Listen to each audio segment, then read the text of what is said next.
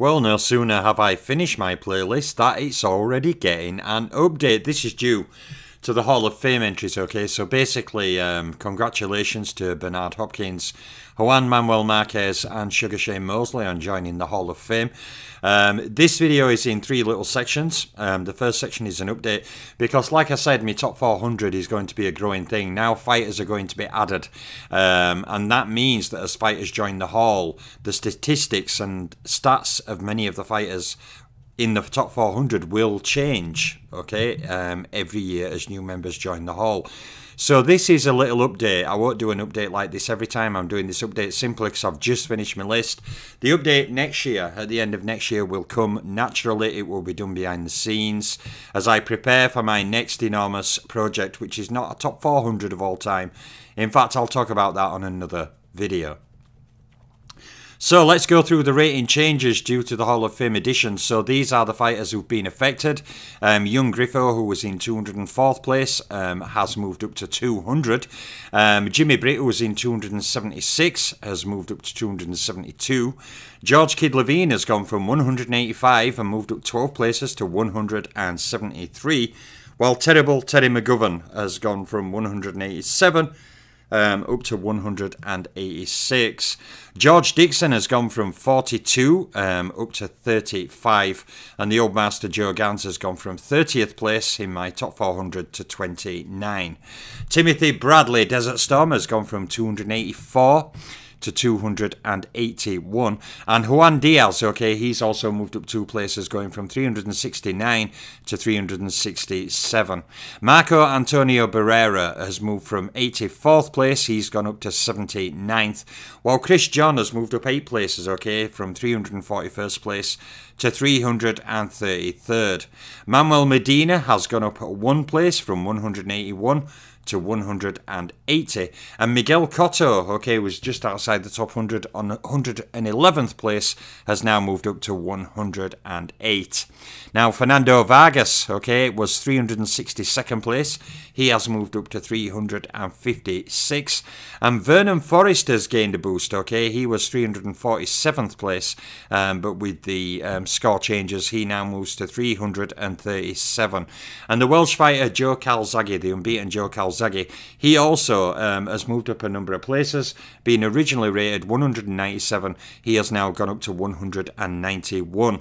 Roy Jones Jr., okay, the superbly talented Roy Jones Jr. has gone from 43rd place to 37th place. Antonio Tarver's moved up 2 places from 331st to 329th. And Simon Brown, okay, has gone from 303 and now fits just inside the top 300 at 299. Felix Tito Trinidad has moved up 1 place from 183 to 182. Floyd Mayweather Jr. has also moved up 1 place, okay, just jumping ahead of Evander Holyfield, going to 26th place from his previous position of 27th. And Oscar De La Hoya, the Golden Boy, he was just outside the top 50, but De La Hoya now comes just inside the top 50 at 49th place, moving up from 52. And Ronald Winky Wright, okay, was rated 230th. He's moved up 12 places now, and is now positioned at 218th. So, with the Hall of Fame additions, okay, and the changes in the career score for these fighters who were affected, they are them placement changes. Now, like I said when I created the 400 and the entire system for it, it is an ever-evolving thing. Now, one thing that will change it are more Hall of Fame additions and the fighters who fought them, whether wins, losses, you know, title fight experience against them, all these other things will change fighters' scores. So this top breakdown will be a continual moving thing. As you can see there, a whole number of fighters have moved courtesy of the Hall of Fame additions, and at the end of next year it will be a similar scenario. Now, as well as keeping this thing updated, which is actually not difficult, okay, it's not difficult at all. Also, I'm now in the position that I will now be adding fighters to it, okay. So basically from 402 where I am, it will go to 403 in a moment, okay, with the latest addition. New Hall of Famer Frank Erne has now joined my top all-time fighter breakdown. So basically what's going to be happening now is, okay, over the coming year, prior to the next Hall of Fame update at the end of next year, when other fighters fighters will move. Some of the same fighters may move more. You know, it's all dependent on who joins the hall and how it changes the career information of the fighters already in there. Okay, so basically, as well as that, I have to now add more fighters in there and set a course towards 500. So that means more retired fighter videos on blue screens. It means growing those playlists a bit more. It means adding a few more fighters from the pre-rating era. I won't go too heavy on those. It's a smaller era. There were less champions, less divisions, so I don't need to pile hordes of those out, but there will be new additions from the pre-rating era. There will be a whole dearth of new fighter career videos, retired videos on blue screen for my playlists. As I now push from 400, where I was originally, now 402, and now push towards 500. Okay, I'm going to push towards 500. I'm not going to charge it out. It's not my mission in life to get to 500 by the end of this year. I'm just going to do it naturally. I'm just going to do videos, upload them, retired fighter videos. Now, another thing as well as heading towards 500 from where I am now is pre-rating era fighters will now get their own little video. It will be an intro slide, and then the slide from this video, like here for Frank Erne, okay, the latest addition to my top 400 plus countdown. Now, Frank Erne, okay, beat 3 world champions in his career, and he had 12 fights against world champions overall. And Frank Erne fought 141 rounds against champions.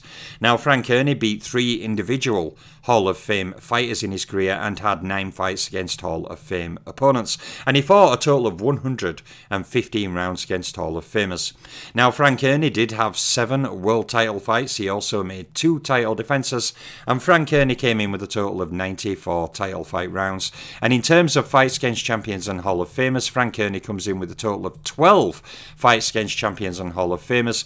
His longest, okay, with the E missing, his longest unbeaten run was an unbeaten run of 29 fights, and Frank Erne won 1 world title. So Frank Erne is the latest fighter to join my 400 plus automated scoring career list. Okay, so basically Frank Erne, based on his career, he comes in at number 186. I already have another pre-rating era fighter, okay, fireman Jim Flynn, but like I said, every fighter now from pre-rating era should have done something like this from start. We'll get a little video like this, okay? Just an intro video and then this basic breakdown. So anyone who looks at that can compare any information on there from the bit more basic stats I've put on there, compare him to other fighters. But I will show each of these guys, like when I had Jack Dempsey, the nonpareil, and other fighters from the pre-rating era to my all-time database score list. They will get a little video, okay? They'll get a little video.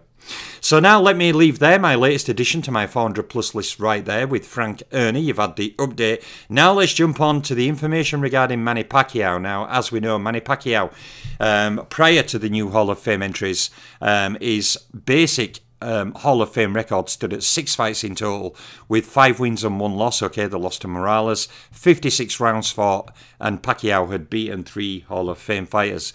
Now, the Hall of Fame additions this year caused a dramatic change in Manny Pacquiao's Hall of Fame record. Okay, his new Hall of Fame record stands at 11 fights now. He's into double figures against Hall of Famers. Pacquiao's Hall of Fame record at the moment stands at 8 win, 2 loss, 1 draw. There's still Floyd. There's still potentially Cotto. There's still potentially more fighters to add on there. So this has been a big surge, okay, with Mosley and Marquez. Pacquiao has now fought over 100 rounds against Hall of Famers, coming in at 110.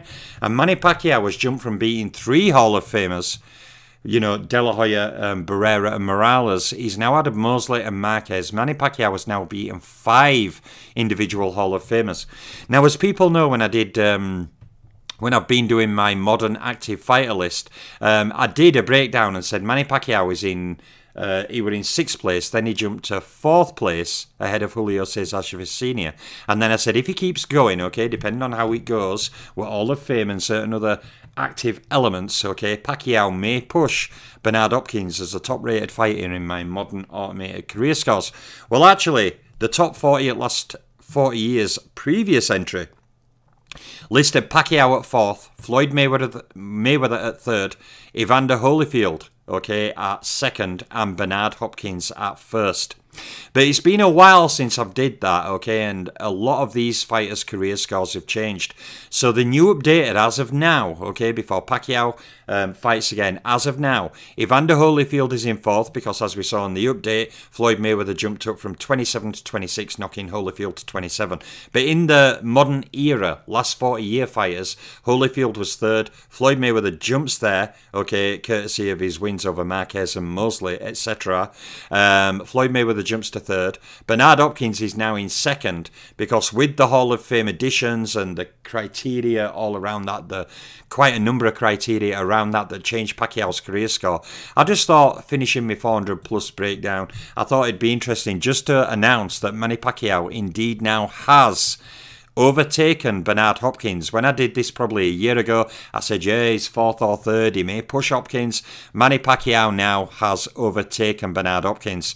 So in my last 40-year ratings, the number one fighter of the last 40 years in my automated scoring is now Manny Pac-Man Pacquiao.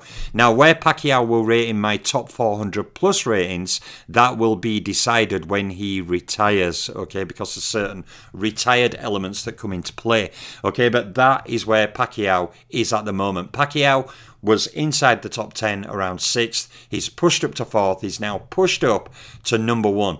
So now in my automated systems, the greatest fighter in the last 40 years is now Manny Pac-Man Pacquiao. He's finally overtaken Holyfield, Floyd, Hopkins, Chavez Sr. and Manny Pacquiao. Currently, in my last 40-year rating, sits at number 1. And he's an all-conquering Adonis in this score because the closest fighter to him in second place in my modern active fighters is Canelo Alvarez, and he's like over 1,000 points behind him. And just to give you an idea, that is more than a Vitaly Klitschko career added to Canelo's career. Equivalent. Don't quite work that way, but that's just to give you an example. So congratulations to Manny Pacquiao on his ever-growing number of Hall of Famers beaten, his ever-growing impressive Hall of Fame record, and the fact now that Pacquiao has come number 1 in my last 40-year ratings. He is top dog. There's my update video. I'll be back soon with more videos. I'm out.